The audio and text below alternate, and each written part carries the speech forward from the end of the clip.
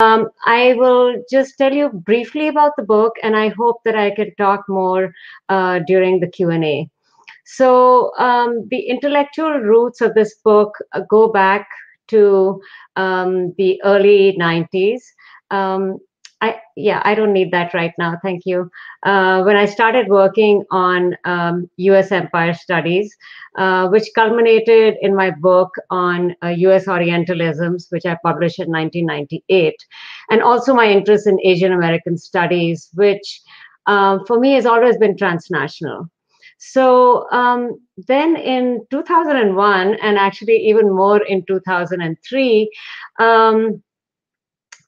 with the invasion of Iraq, it seems like U.S. imperial politics just unfolded in a real dramatic fashion before our eyes. And as a post-colonialist and as an Americanist, I was just fascinated, as were many, by that script, which was massive violence followed by an immediate sort of pedagogy of recovery. And education seemed to be central there. And I remember reading about George Bush's weekly address to the nation, where he talked about how Iraq's schools had crumbled under Saddam Hussein, and he prioritized the building of schools through which the US could kind of help Iraq reclaim its proud heritage, et cetera, et cetera. And this idea of rebuilding and helping Iraq through education was endorsed by intellectuals on the right and intellectuals on the left. And this was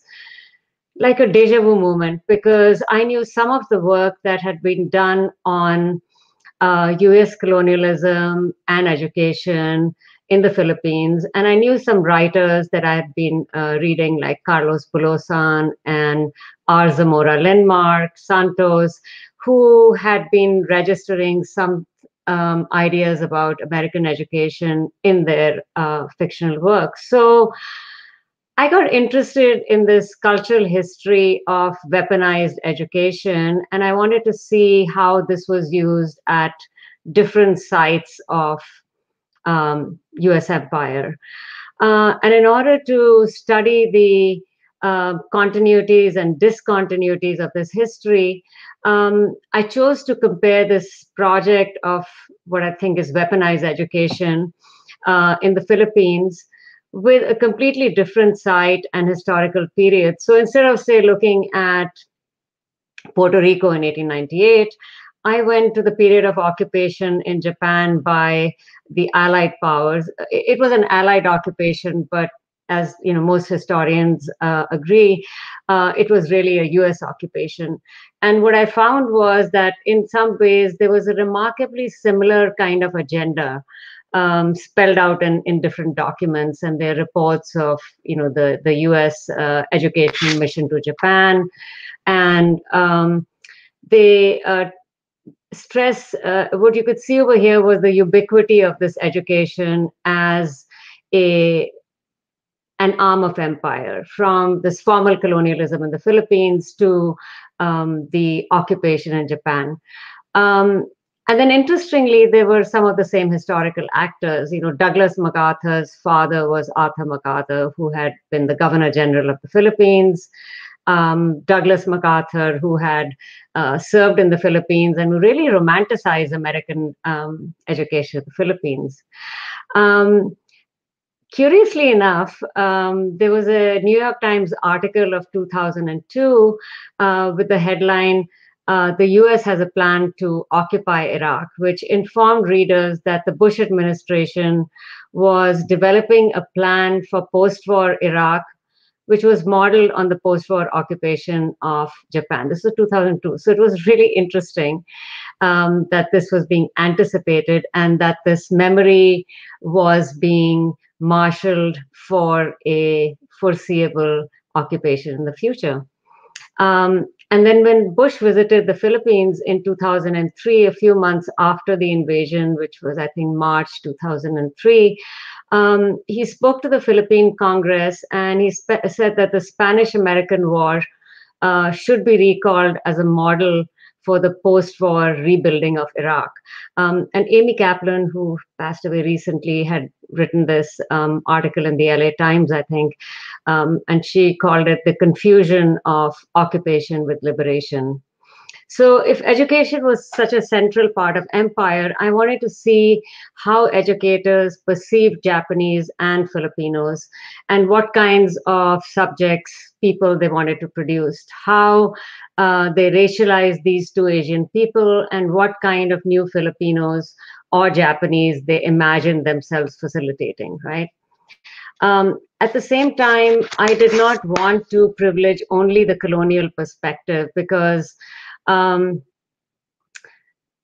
colonialism, no matter how violent, has or unequal, has to be in a sense collaborative, even in the most unequal of conditions. I don't mean equal partnership. I just mean that there has to be some degree of collaboration, and that also colonial ideologies are always resisted, appropriated, adapted, contested, although in very different kinds of ways.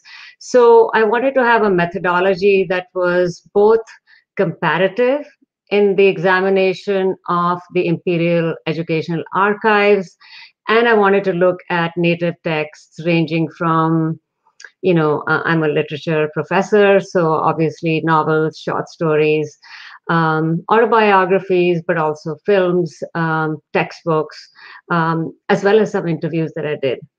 And what I found in the archive was that Filipinos, even though they were seen through the lens, they were often seen through the lens of domestic racial categories, and they were seen as people to be culturally uplifted, while the Japanese were seen as foreign and had an excess of culture.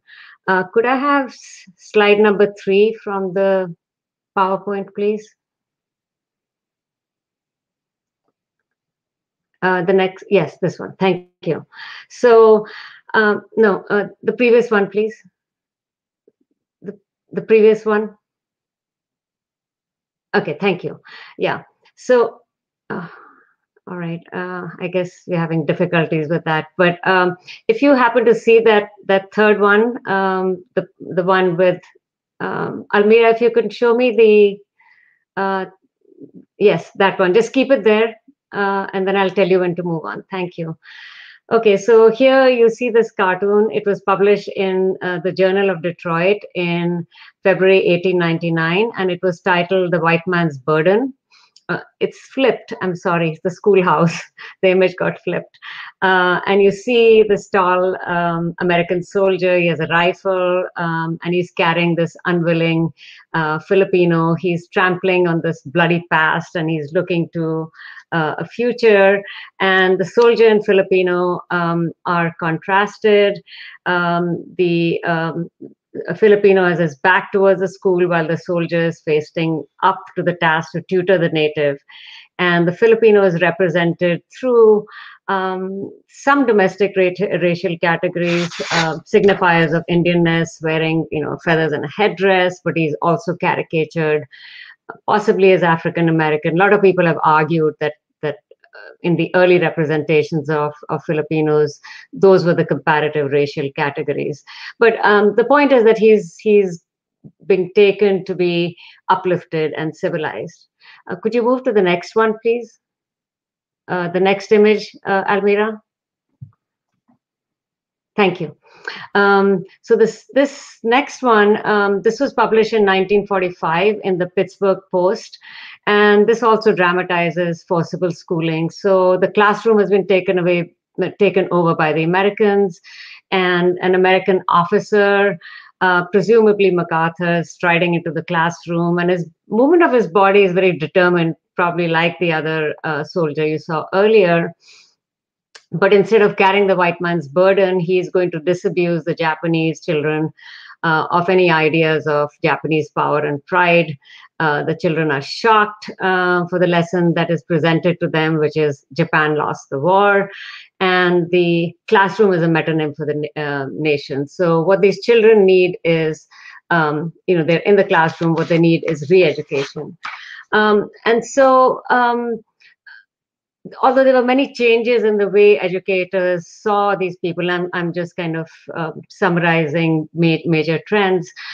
Filipinos might not have been seen necessarily as savage, but as people who needed to be uplifted and deemed fit for industrial education. It was sort of like they were seen as tropicalist, Oriental people. That tropicalist was often a term to be used for them. Often they were lazy, indolent. Nature supplied them with everything, so why do they have to do much? And of course, this varied according to different classes as well. But they needed to be enculturated into a culture of democracy and liberty and so on. But if Filipinos lacked culture, the Japanese are seen to have an excess of culture, right? So the idea was that the Filipinos needed to be educated while the Japanese needed to be re-educated and decultured. And re-education was an official term that was used.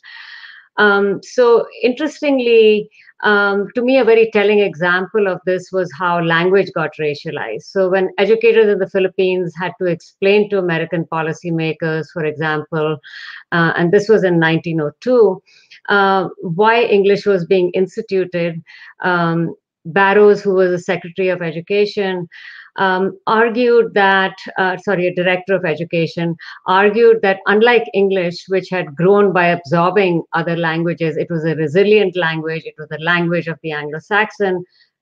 Tagalog, for instance, was not strong enough. It did not have the capacity for growth. It couldn't intermingle with other languages and so on.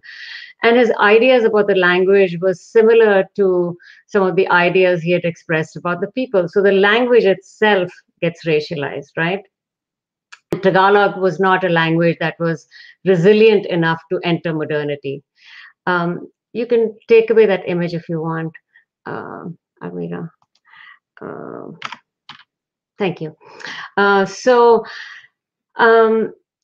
In Japan, the educators engaged in a similar thing, not to have English as much, but to change the script from Japanese to Romaji.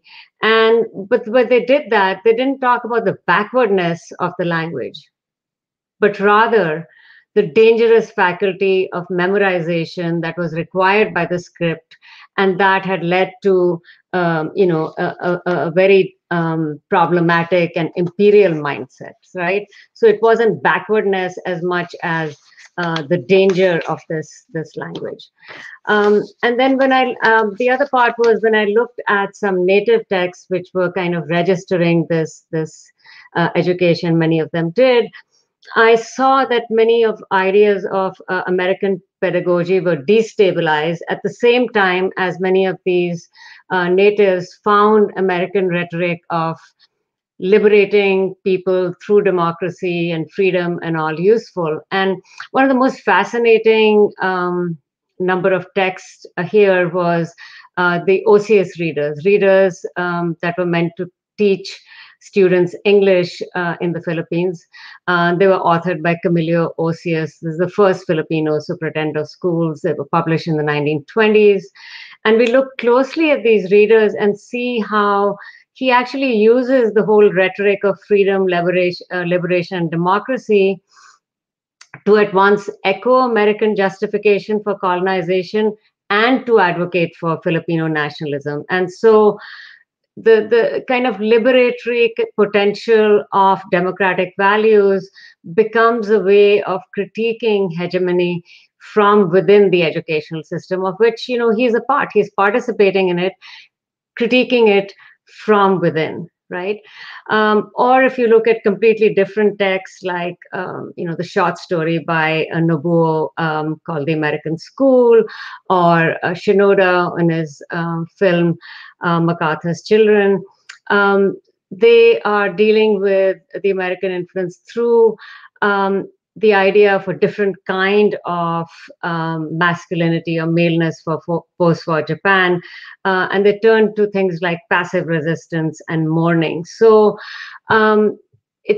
there's both a acknowledgement and usefulness of aspects of this pedagogy, but also real resistance. And there's a tension between these ideal subjects that Americans hope to produce through their colonial pedagogy in the official documents, and the resistance and the uneven materialization of this pedagogy in these native texts. And then, of course, I don't want to completely, valorize these native texts, because when they are engaged in the process of nation making, they have their own indigenous populations that often are excluded, and so on, and the constructions of homogeneous nation. But I'm going to stop here. Just hope I've briefly explained what I tried to do in the book, and I can take questions from people. I hope I didn't go over 10 minutes. I was given 10 minutes. That's all right. Thank you, Malini. And so, listening to the overview, your overview of what you did in the book, I think it gives us some understanding of the title, and that's what I'd like to begin with. The title you chose for the book, "Campaigns of Knowledge," and although you had given some details about the methodology and the data which you examined in the book, I'd like to focus the discussion with Elena and Marby, beginning with the title and the key concepts of campaigns. What campaign was this? What knowledge and for what purpose were these campaigns of knowledge driven? Okay, so I use the term campaign precisely because of its militarist tone, right? There were different kind of military campaign, and this was a militaristic campaign, right? And so people acknowledge that.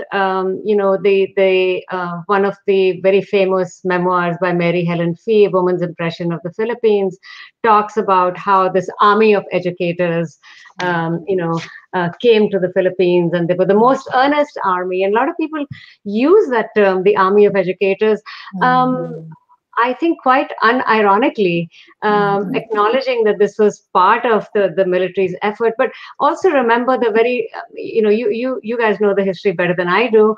The very first schools were opened in the Philippines, like just a couple of months after Dewey's, the invasion in Corregidor by American soldiers.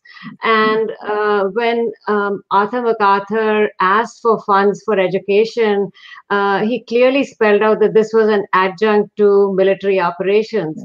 Over and over again, this was part of pacification. So campaign, this was a campaign. It was an educational campaign. It was a campaign. So I wanted to evoke that sense of the militaristic nature of this weaponized education, right? It doesn't matter that it had different consequences, that, the people who participated in it might have had all kind of selfless interests, but they all knew, they went on US ship as part of the US effort. They all knew that, right? And they're representing the US at a time when there's an insurrection. They were not unaware of that. Just because people are unaware of it now, they were not unaware of it then. So these were campaigns. So, that's one part of it. And then knowledge is, I think in any colonial project, it's not only an occupation of, as Bernard Cohen, famous scholar who I really admire, explained, colonization is not just about physical space, it's always about epistemological space, right? And of course, this takes place differently in different, kinds of in venues. But the Philippines particularly, what was so interesting was just the speed, immediately you're there. 2 months later, you establish schools. 2 years later, you send 1,500 teachers. And this is why, I was more fascinated with that than with, a place like Puerto Rico, where they only sent a few hundred people there. They only sent barely 20, 30 people to Cuba. But I think the reason that they sent this many and this was talked about was because there was such a strong resistance. There was a strong insurgency, right? And so these people came and they were seen as doing the job that the military campaigns, were could not do in the sphere of making America seem benevolent to the native. I mean, they could not be seen as benevolent when there's been that kind of violence. So this kind of epistemological, now you can call it violence, you can call it something else, and I'm happy to go into all the contradictions and complexities of that. Sorry, so I got so excited I forgot the other question was. And for what purpose? For I suppose I think you're answering all those questions. For what purpose were the campaigns of knowledge driven Right. by the So purpose of? okay, so if you take both the sides, I mean, so there's the political purpose of pacification. I think that was really important, because if I look at early accounts of teachers who are writing from different provinces. So early on, they're writing that, for instance, we're not very welcome. People are resisting. They're not coming to school. What should you do? Well, we can impose fines on them if their parents, if they don't send them to school, and so on. But then they start to see that. That in a few years, and then in one of the reports, it's actually one of the deputy superintendents of education says, I'm not surprised people are coming, because it's mandatory. They have to. They've been told they'll be fined, they'll be imprisoned, So there's this mixture. I mean, there's definitely coercion. There's no doubt about that. When you read the educational reports, there is coercion, no matter how much you want to romanticize it, there's coercion there. Right. But once it takes place, people also see chances of mobility or whatever, and they go forward. So the political task one is pacification. The other thing is I see a major thing was to really get people to appreciate things like individualism, industry, democracy, those kind of values, self-rule, but not too much. Right. So you have these, individualism, democracy, and so on, to a certain extent, but not to the point where, and also to the exclusion of, and what was seen as anathema, both in Japan and the Philippines, was family-oriented community values. Right. Right. And so those were to be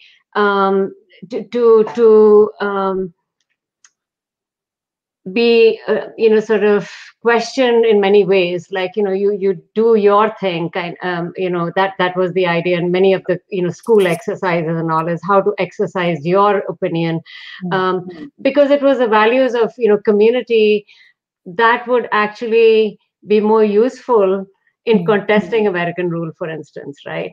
Community and solidarity. So those are not really encouraged. Then you had ideas of self-help and so on, which it was argued was, Americans are there to liberate you, to give you democracy and so on. And so in Japan, it was a situation, as they called it, the contradiction of democracy from above, right? And John Dower has written so eloquently about it. I don't think I can add a whole lot to that. Or in the Philippines, the idea that, yes, eventually they were going to be given self-rule, but not right now. So ideas like to have people, in a sense, in both the cases, to see that their own liberation was congruent with American colonialism in one case and occupation with the other. It's really bizarre, and it's so interesting. Elena, you have a question? Thank you so much. This is just a fascinating. It's fascinating to listen to you, and I love the book so much. Thank you. I have a question. You helped so much, so thank you. Your book inspired me to think about an argument about gender that you raise, and your visual images just scream with the patriarchal authority a certain type of militaristic institutionalization of education, re-education. The image of General MacArthur with the pipe in his mouth is all over your book's imagery. But I was thinking about if you could say just a little bit, especially for those of us who study gender studies, can you talk about the gendered logic of campaigns of knowledge in between images of, especially with the Philippines, all these patriarchal images, and even the images of natives who are being educated are male natives. We can talk about the really racist depiction as well. But with your Japanese case studies, both in the Japanese War Brides School, run by the American Red Cross, and in your literary examples, you talk about how Japan or nation is embodied by woman. And so I'm interested in the ways in which your book lays out a fascinating gendered argument between militarized masculinity, tutelage, authority, and then the gendered subjects of those in the classroom. Your book concludes with those, those bright-eyed newlywed Japanese brides in the classroom going through with a pretty tame curriculum, right? But I'm fascinated with the gender politics that your book lays out. If you could say a few things. Yeah, I mean, it's all over, and I wish I could say that a completely new gendered orientation, politics played out. I mean, in some sense, it's always new depending on the situation, but I'm not the first one to argue or to say that colonialism, imperialism are profoundly gendered, right? I mean, if we look at the idea, and I mean, one can, there's so many different instances, but when Theodore Roosevelt is arguing for, the strenuous life about, going and, men from America who need the strenuous life and who shouldn't be indolent, and this bourgeois life has really made them so effeminate. If they went out to the colonies, they would regain their manly vigor. I mean, it's screaming at you that what is happening, in terms of this education is this idea of this, militarized masculinity and weaponized education. Now, it's interesting that, as far as education is concerned, in the classroom, okay, I mean, it's the soldier. Both my images were of men, and those were not the only images. They were, images, because what they try to do, in fact, and this is something I discussed briefly, I do discuss in the book, but I don't use that image. And I guess I can't, pull up another one right now to show you, but if I could have my Google, I could show you. But anyway, Americans actually, even though in the beginning, the Thomasites were people, for the audience who don't know, people who came on the transport USS Thomas to the Philippines in 1901 to, 700-800 came, and then, another, so there were like 1,500. They were called Thomasites. Most of them were men. But even from the beginning, the Americans tried to present educating the Philippines not as what was done by these soldiers with their weapons. They started the first school. Now it was the school teacher with the book. So there was an attempt to present this education as the gentler, gentler, feminized side, which is why you see in the later, short stories, these people like Tiempo's, Edith Tiempo and Correa, who deal with educators, male educators, the kind of anxieties they have, because teaching is seen as this feminized kind of task. So that's one part of it. But there's so much gendered politics, because when they talk about, say, Filipino teachers, they're not seen, male teachers I'm talking about, they're not seen as having the same kind of qualities as the American male teachers, for instance. The Japanese men, I mean, there's endless, depictions of them and educators writing about them as, they were, but Japan is so schizophrenic. On the one hand, Japanese men and some Japanese women are superhuman, militaristic, evil, powerful people. On the other hand, they're not really manly because they lack the manly qualities of honesty, character, solidity. They're devious, they're cunning, and so there's a different kind of masculinity that gets, inscribed onto them, which is not sort of the wholesome, Western masculinity. But gender is such a central component of the book. I mean, there's no doubt about it, and that's why I think when novelists and short story writers are dealing with this, they can't help but sort of play with the gender politics in order to critique the sort of heteronormative, powerful masculinity that's being articulated in these imperial construction. And I mean, you mentioned the Japanese brides. I mean, so one way of showing how these brides had or were going to improve, or Japanese women had improved. They were rescued from their centuries of subservience and all that. And the height of their improvement was what? Photographs that showed them on the arms of white men. That was a liberated woman. So if the woman could align herself with this wholesome masculinity, she by osmosis would become more liberated. But yeah, I mean, thank you, Elena. I mean, I think gender is such an integral part of this whole enterprise of education. There's no doubt about it. I mean, even language, even the language is gender. Even arguments about language are gendered. It's just so interesting. Yeah. Marby, would you like? Is there a comment or some? No, I just like. I mean, something was running through my mind, and it's just that the colonial enterprise really is all about emasculating the colonized, right? Right. So that's just one thing that was going through my mind while Elena and Malini were discussing this.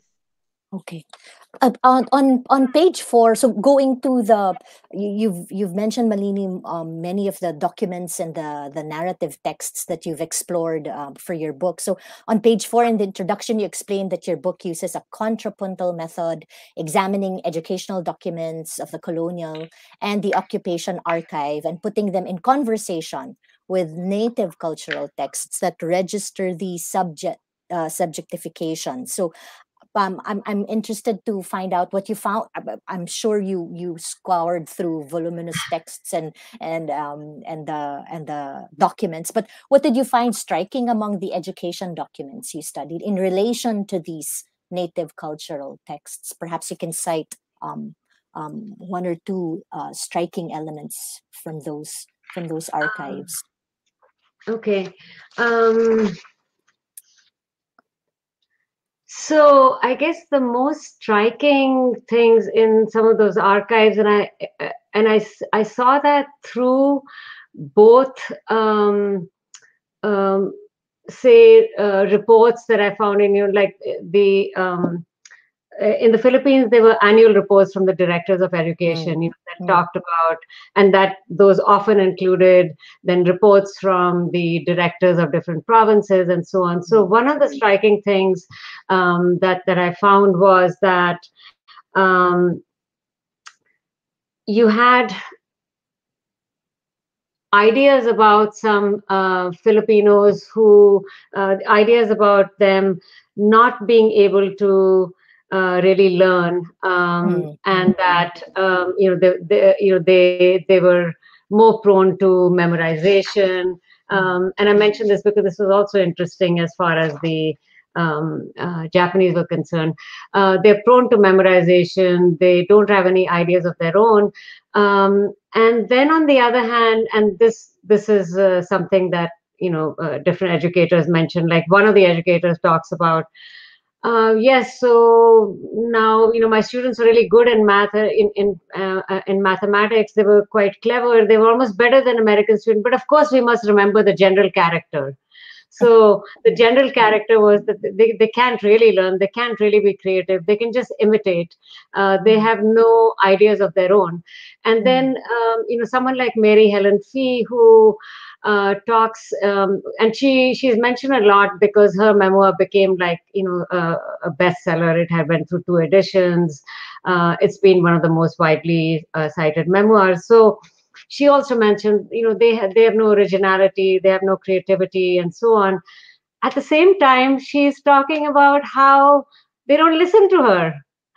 She tells them, you shouldn't be so interested in, the arts and all, poetry and stuff like that. This is not for you. You should be interested in more practical. And they say, no, you don't understand. We're a very artistic people. We are the most poetic people. We're not like you Americans, boring people. We're really, and she doesn't know how to shut them up. But on the other hand, she has to say, because this is part of the rhetoric, that they can't be producers of knowledge. They cannot be producers of knowledge. They have to learn from the Americans. They cannot think on their own. They're not producers. So how can they imagine something different, right, from what is being fed to them? So that was one of the real striking things. And then, the idea of another thing was that struck me in many of these documents was the idea of Filipinos. This is the upper class, the elite, who had these cultures and manners that they had learned from the evil Spanish, right? Hierarchical Spanish. They had polish and manner, but this was just superficial. This didn't indicate any depth of character, and so on. And this was recounted by a number of teachers, including somebody like William Freer, who is another school teacher in the Philippines. And then you see somebody like Carlos Bulosan, and I know that his very famous memoir, autobiography, America's in the Heart, has been seen very much only as an immigrant text, but it's not just an immigrant text because he was from the Philippines. He's writing there, and he sees this. You see sort of this way in which he deals with this idea of superficial customs and manners by creating a school teacher who apes these manners when he's aping these manners, he's aping Americans. He's not aping Filipino elite, right?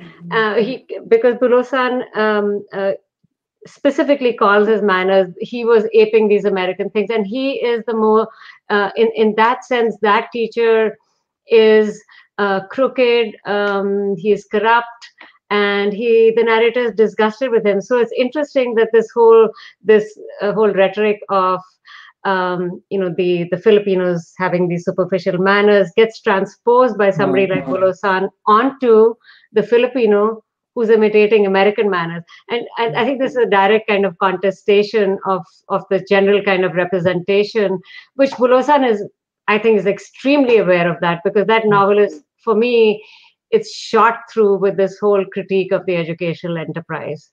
It's not simply about the immigrant experience and his going to the to the US that way. I forgot where the question started. What did I find in those works? Yeah, and then I think to go to Japan, I think one of the very powerful works was the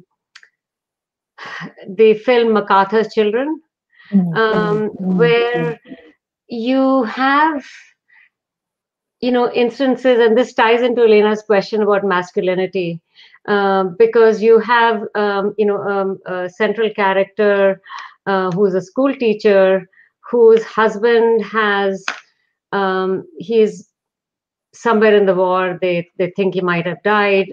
He comes back with an amputated leg, not impotent, because he's and the movie just screaming with these images, right? So he's not impotent, but he has a different kind of gendering, right, which is not according to the American. The character who has been most influenced by the Americans, who parties with the Americans and so on, and who can be seen sort of maybe a collaborator is not the best word, but he's definitely one who celebrates American soldiers coming in. They are in a separate room, and you see American soldiers taking over Japanese home. They've taken the home of this school teacher. Her husband is missing, so she's with the in-laws, and the in-laws have a lot of pressure on her to marry the husband's younger brother, which she does not.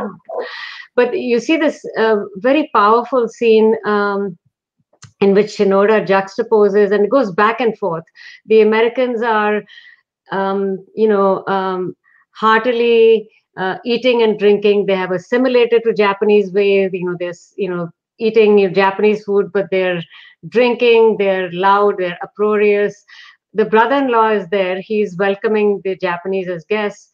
And then in the next room, he comes to the next room and rapes the school teacher, which is sort of the rape of the nation through this kind of aggressive masculinity, which is welcomed by the brother-in-law, which again is I see as a reaction to a kind of critique of the kind of masculinity that the Americans tried to show was the valor I sought. So not the Japanese who were into ultranationalism, militarism, devious, and so on, but these wholesome kind of characters. And that movie was just like a total critique. So that's a couple of examples of these documents and texts speaking to each other. Right. Marby, would you like to add to from your research interests and your literary I actually have a question. Congratulations, Malini, for producing this book.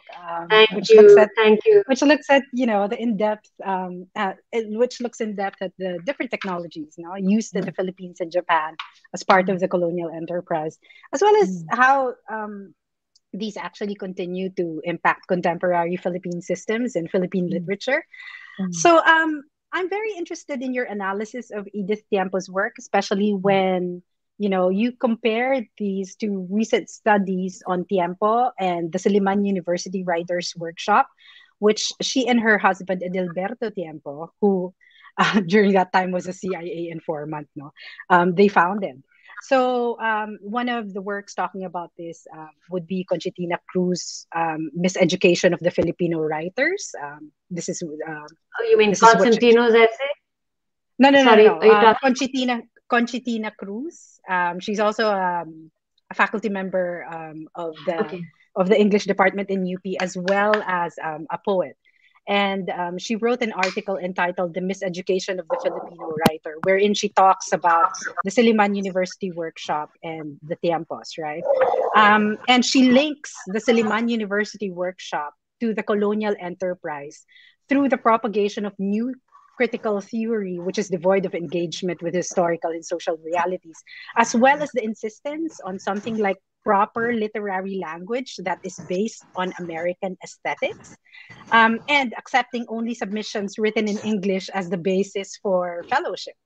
So according to your analysis, Tiempo's work exhibit post-colonial anxieties. So do you think this could be linked to the tensions you mentioned as being experienced by people who resist coloniality, but are also working within colonial institutions or founded on colonial models? I'd really love to hear more about these tensions, especially as in your book, you pose the question of, can nationalist decolonization projects be carried out within colonial institutions? Okay, did you want me to talk about Tiempo or the question in general? No. A dog in the background? Sorry. No, not my dog. I don't have a dog here right now. Is there a dog barking? It wasn't mine. No, dog some disturbance that Okay. Sorry. So no, I was did just, you want me? Yeah, kind of, because in your book you also talked about how decolonization projects, or you posed the question of how decolonization projects can be carried out within colonial institutions. So one of the Right. So Edith Tiempo founded, together with her husband, founded the Siliman Writers Workshop, which produced writers, with who are, if we're talking about epistemology, then the source of knowledge of these writers are colonial models, right? Or so maybe just I'd love to hear more about that, these tensions between people working within colonial institutions, or institutions that are founded on colonial models. Yeah, for sure. So particularly with Siliman, I mean, that's the workshop that is contrasted with the workshop in, I think, UP itself, right? University of Philippines, which is a lot less Americanized in many ways. But I think there's a lot of examples of that working within colonial institutions. And I don't know if I can steer on an example. I can use an example from the book or even after the book, because I've been working on this some more, this whole question some more.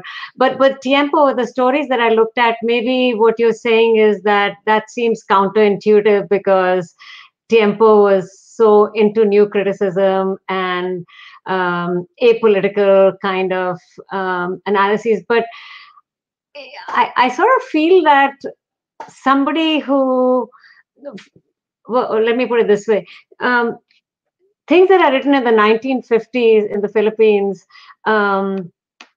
with the 50-year-old American colonialism ending, and they're talking about education and teachers who are steeped in American values. There's no way that can be separated from the colonial project, no matter how new critical Edith Tiempo wanted to be. And obviously, if she was writing about these educators who, are like reciting poetry that they have memorized from their Western masters, and she's opposing them to characters in those stories who are more, shall we say, local, right? And who find these characters comical, and these characters themselves are anxious and upset. There's something going on in terms of the kind of disorder left by the colonial enterprise, that even though Tiempo might be seen as apolitical, I don't think these stories are. So maybe I'm going completely against the grain of Tiempo scholarship, but it just, to me, they just scream to me like that. Can I use something from after, and maybe I'd like your input as well, working through colonial structures. So I mentioned this very briefly in the book, but I've been working on it some more. Was in 2001, there was this centennial celebration of the Thomasites in the Philippines, right? And that was, like, to me, really interesting. Like, why are these Thomasites being celebrated? What's happening? The kinds of mixtures of critique as well as praise for the Thomasites. But what I've at least found till now in looking at, so many different things happened, in that celebration, including somebody from Tarlac province, for example, who wrote this biography of Frank White. So I thought, well, let me take a look at this biography. But the biography of Frank White doesn't say much about Frank White. It's about, Aguinaldo first, wrote on the degrees of the people who got their, the people who got the degrees from Tarlac. Aguinaldo signed their degrees, and wasn't that great? And wasn't it great that Bokobo was one of the graduates of Tarlac province, and wasn't Tarlac province great in producing all these people? And so, yeah, I mean, he is writing a biography of Frank White, who really was quite a nasty superintendent of education, a director of education. But at the same time, in the biography of Frank White, it was interesting to me that the biography isn't really an adulatory kind of biography, right? And so I really think about, James Scott's notion of hidden transcripts always. And it just comes out there. I mean, so much of that biography is not about the character. And I'm not going to go into any intentional fallacy, but you just see what's produced is the pride in that place. Talak Province High School produced all these students. So here's a good example of somebody who's not colonial, but sort of working within. I mean, this whole centennial thing was financed a lot by the U.S. Diplomatic USIA office and all that. So it was a big thing of American diplomacy, right? And so you could see it as neo-colonial. Forgive my saying so, but at the same time, you see different kinds of things emerging. And I also had a really, working on a long analysis of Tony Perez's rewriting of Mary Helen Fee's A Woman's Impression of the Philippines. And that is very fascinating. It's not published yet. I have to get in touch with Mr. Perez again because I actually want to publish that thing. But it's called 100 Songs of Mary Helen Fee. And he's, again, he had worked for the USIA. He's part of the structure. And then he writes this drama, which is central to the celebration. Anyway, I'm going on and on. But we have a Manlini, we have a question from our listeners. One from Mary Raceles. So, hi, Doc Mary, who's listening to us right now. Mary asks, when Judy Ick and I were compiling entries for bearers of benevolence, we looked for but could not readily find commentaries by Filipinos critical of the educational system brought by the Thomasites, which you mentioned a while ago. So that's why we're asking this now.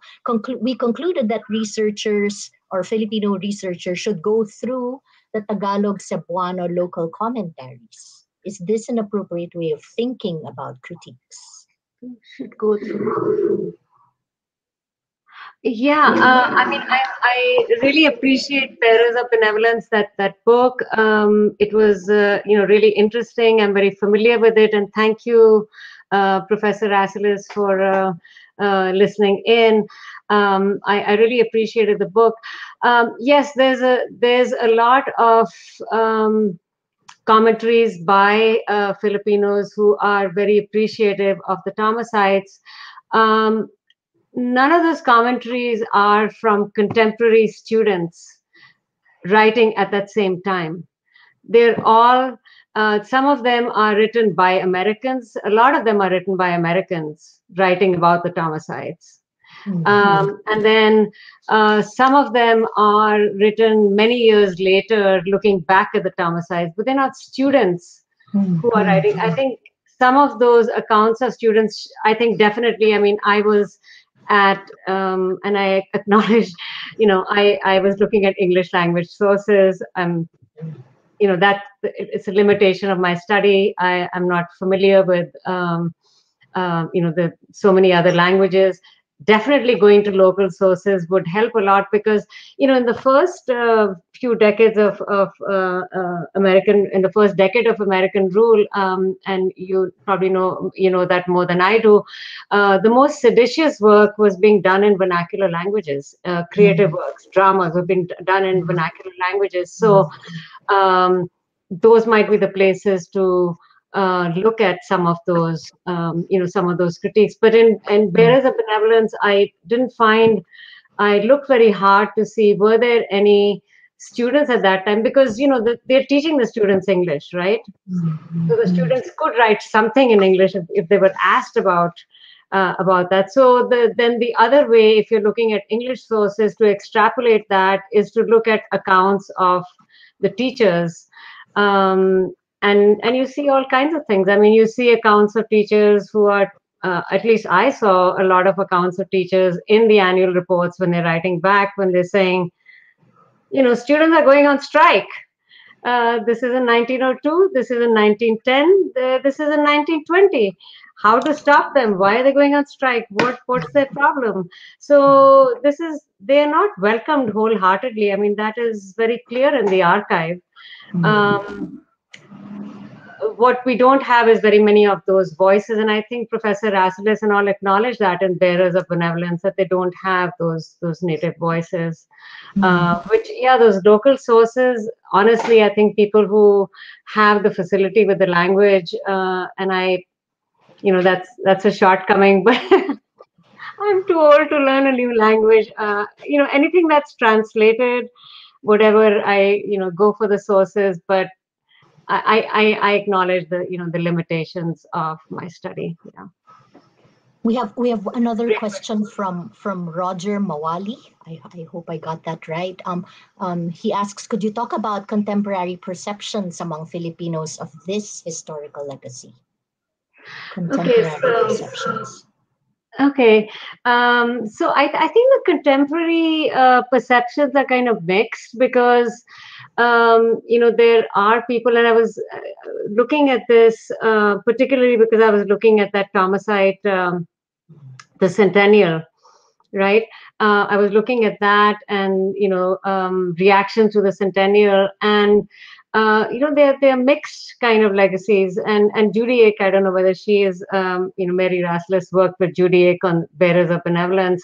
Judy Ake talked about going around after that centennial to audiences, and they were very mixed. Some of them thought that the American educators were,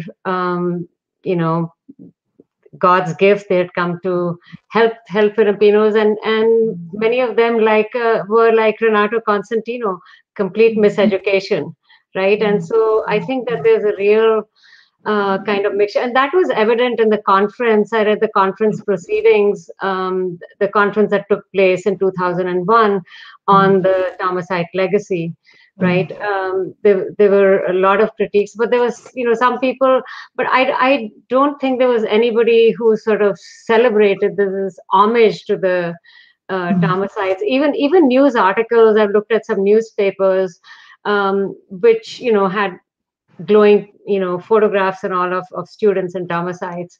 They acknowledged that they had come as part of, an imperial mission. I mean, that was, not to be discounted. So the contemporary reception, well, it goes in different ways. I have to ask you people, what I was looking at recently was Duarte's quincentennial, quincentennial celebration that he's having right now, which you all must be part of, or not part of, but at least aware of. And I don't know what you think of that, but so, and I looked at a lot of, it's all online, right? And so I was looking at that, and so, obviously Duarte, on one level you can say he's my post-colonial buddy, but no, I mean, he wants to write a Filipino-centric history, and a post-colonial history is using all the right terms to show the essential unity and nationalism of the Philippines. I mean, we're going down a really dangerous road here, right? So in terms of the most, I guess, ghastly use or critique of the American education, I think that's one. And I hope I haven't made any political faux pas in my comments here that you will need to erase from this live stream. There's another question, this time about would you have early studies of how education was weaponized in Iraq and Afghanistan?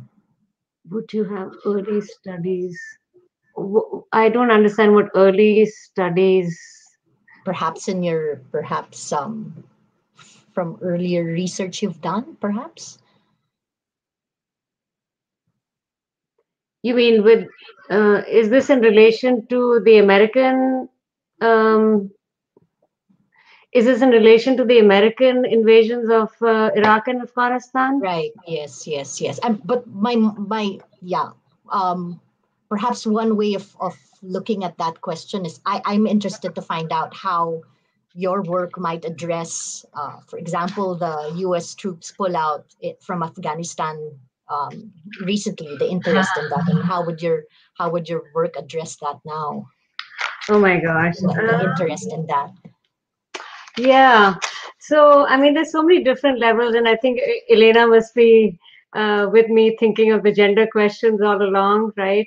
Because one of the big things that has been there with the questions in terms of Afghanistan, the moment they decided to have the complete pull off, oh my God, what's going to happen to the women now that we have left? And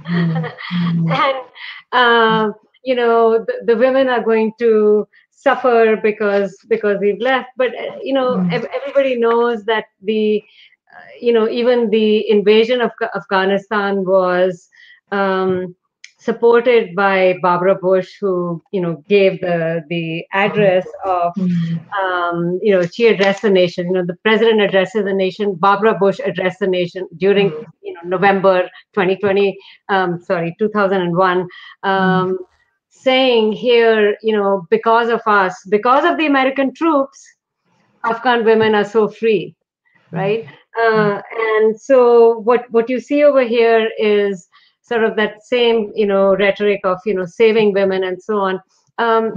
Almira, if you can put up, I just pulled up something. I thought I would mention this. Almira, I think image number 5, if she can put up. So I'm going to tell her to show you. After this, the next one, please. Yes. So this is an image that there's this association called the Revolutionary Association of Women of Afghanistan. It has been around since the 1970s, and I just mentioned this history. Many of you might know about it, and I apologize if I'm just repeating stuff everybody knows.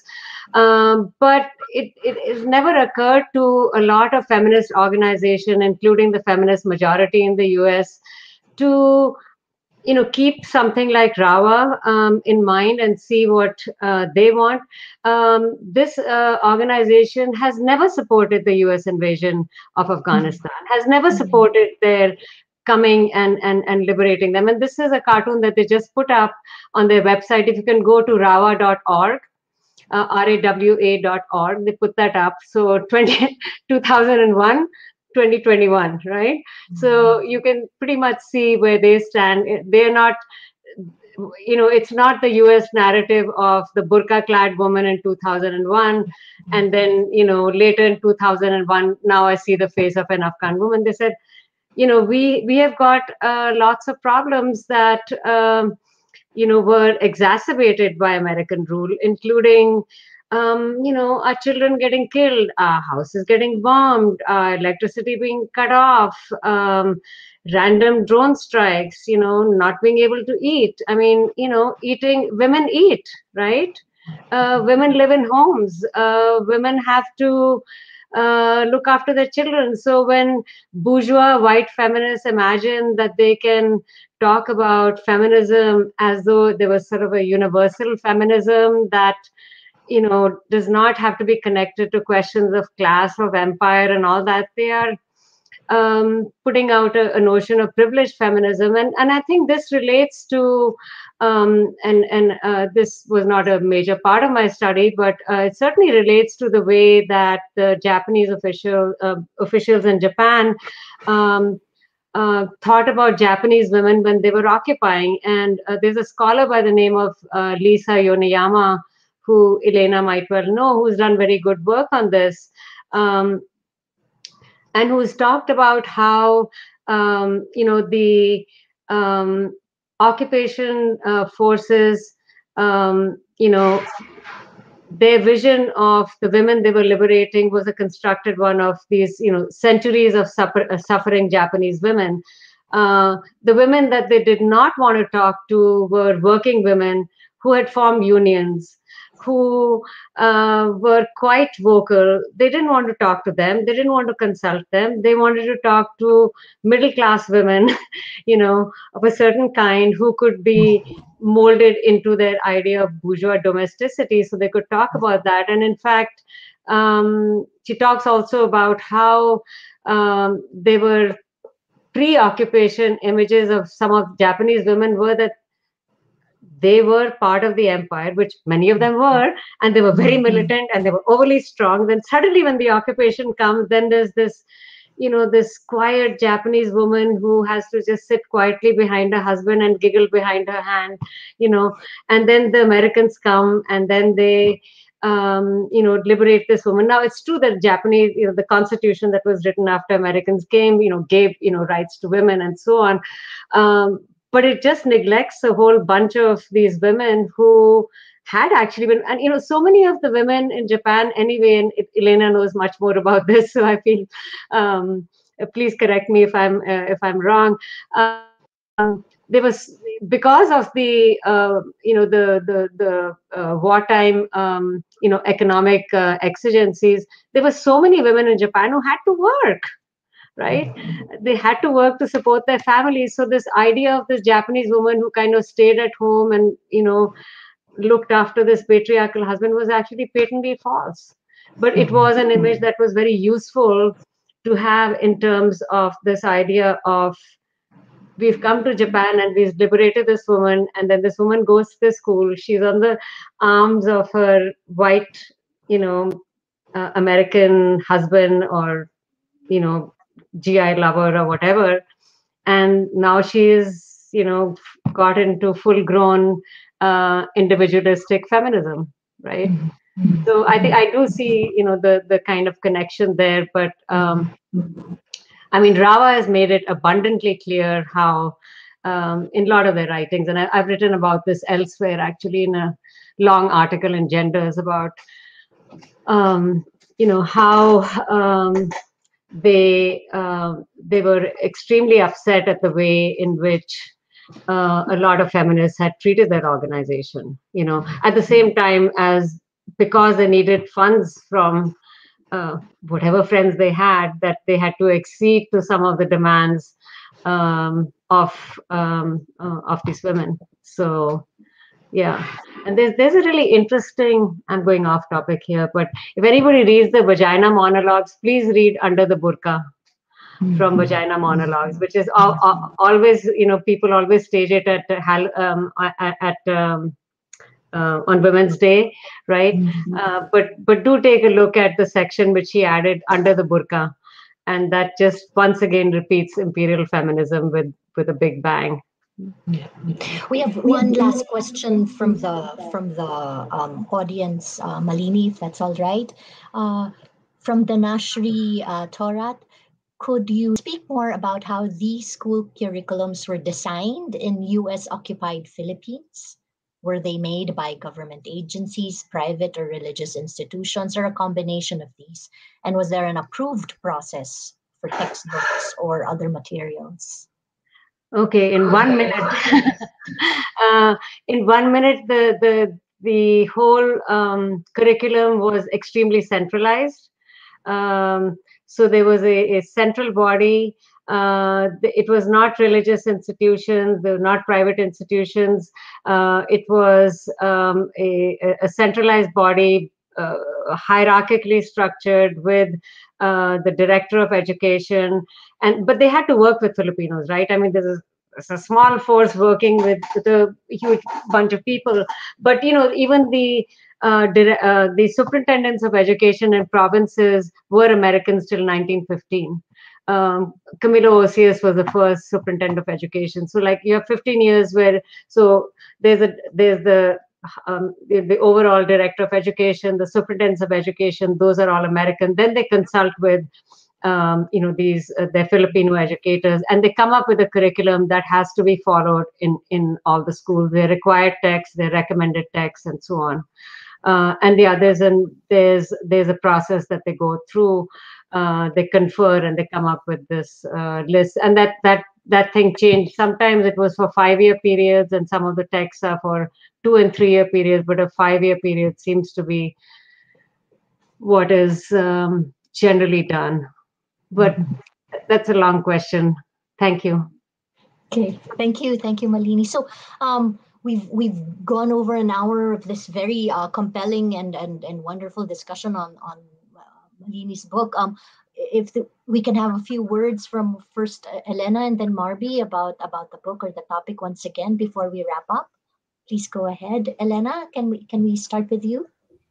Yeah. Again, thank you, Malini, for this chance to read this wonderful new book. It's been really exciting to hear you engage with all of our questions. I just want to close with a comment. Your project dealing with U.S. empire in education and what you connect as the way that you talk about the massive violence that is part of colonization or occupation, post-war occupation, that's followed by educational recovery.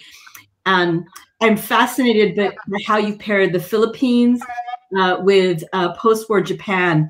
And as a historian, I'm always obsessed with origin stories. Where does this begin? And in my own work on mid-19th century, late 19th century Indian wars in the US, I was thinking that you raised General Douglas MacArthur's father, Arthur MacArthur, who has this complicated history as a general in the Philippines. And before that, during the Civil War, after the Civil War, he ends up involved in the US Indian Wars and a campaign to bring down Geronimo. But I was thinking about MacArthur's connection to through his father, through his patrilineal figure, fighting Indian wars, a violent colonial history that most Americans and most international folks don't know anything about.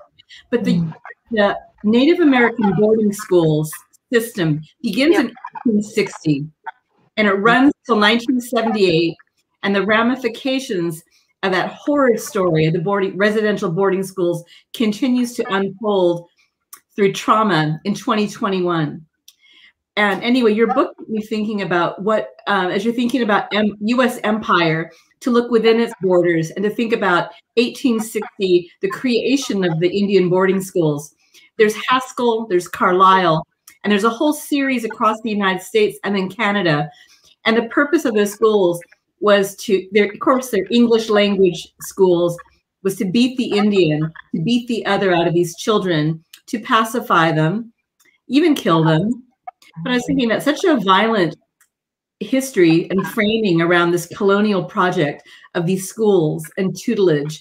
And I was just wondering what, another time, another panel, another project. I was just wondering what piece in the historical map you've created does that American chapter fit or offer another way of thinking about what you've mapped out so beautifully in your book? Yeah. I mean, that's another huge topic, Elena. I mentioned actually briefly in my book that many of these educators, like Atkins, for instance, visited Carlisle and Hampton before going to the Philippines. So these were like seen as possible, laboratories where the Philippine experiment could be carried out, right? And so there's definitely, and there's also, people from Carlisle, educators from Carlisle went to the Philippines and vice versa. It's very interesting. And Filipino student who actually went to Carlisle to be educated, and then later on goes and sort of becomes Indian in many ways. But yes, this whole project of Indian boarding schools, Filipino schools, I mean, people, saw them and they were going back and forth and talking about them. I mentioned that briefly. I don't know if you're familiar, but I know we're running out of time, but there's a book by Elizabeth Itrium that just came out, and it's called Educating Empire. And I don't know if you're familiar with that, but she talks about these Indian boarding schools and the Filipinos a lot. So I think there definitely is a lot of work, and especially because the educators went to those places, right? And they also drew parallels and talked about industrial education as more appropriate for the Indians, industrial education being more appropriate for Filipinos. And there were all these arguments about industrial education that were taking place, right?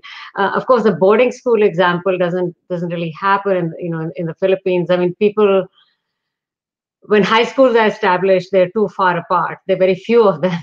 and then people actually have to go and they have to stay with other families in order to attend those schools. So it's not an exact thing, but for sure that nasty project of killing the Indian, is certainly a significant one. But yeah, another time, another panel. Let's work together. Sorry. Go ahead, Marby. Okay, I'll end with just congratulating you again, Malini, for this great book, which engages with writing about the colonies and writing from the colonies. I think it will be a great resource for people who are very interested in the Philippines, Japan, post-colonial studies, decoloniality, gender studies, as well as those interested in more generally in education and literature. So congratulations, buy the book. Thank you. And I really appreciate the Filipino edition, because I know the books in the US are so expensive, and I really did want a Philippine edition, and I'm just so grateful to Ateneo for doing this book. So once again, yes, thank you to all our listeners, our viewers watching us from everywhere.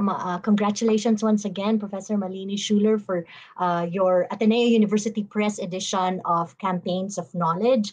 Friends, we have the book on as part of the Manila International Book Fair.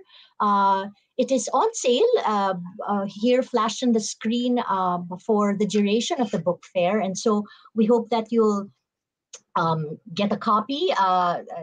Go to the website, www.manilabookfair.com. It's off at 20% off for today and the duration of the book fair. A number of colleagues have already reserved their copies, Malini, professing their interest about it. Thank you once again to those who have sent in their comments and their questions. I'd like to thank Elena and Marby again for participating and for adding their insights and questions and comments, and for enlivening this discussion. Thank you to the Ateneo University Press, to Almira and the staff and the crew of the Ateneo University Press for making this possible. Once again, congratulations, Malini. Although when I was reading it for my own classes for teaching the complexity of learning and teaching English in the Philippines, although I read it with a heavy heart and thinking of all these implications in our education system, it's very compelling reading. Thank you so much. Thank you. I really appreciate your comments. Oh, thank you once again. So friends, here we are. I hope that you get the chance to read Malini's book, and we'll see you again in another occasion. Till then, take care everyone from wherever you are. Magandang gabi, magandang araw po sa inyo.